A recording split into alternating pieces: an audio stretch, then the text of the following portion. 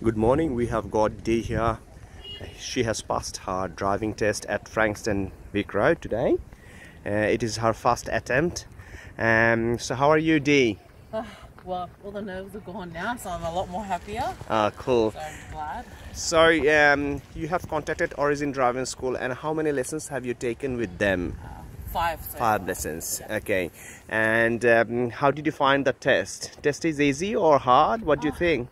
Not as long as you listen when you're doing your driving test. So ask a lot of questions. Those are one things to ask your instructors for a lot of questions that you have, because yeah, it's not bad. It's not easy, it's not hard, but it's okay. So Origin Driving School describe you about the test criteria, and they have practiced with you in different routes? Yeah.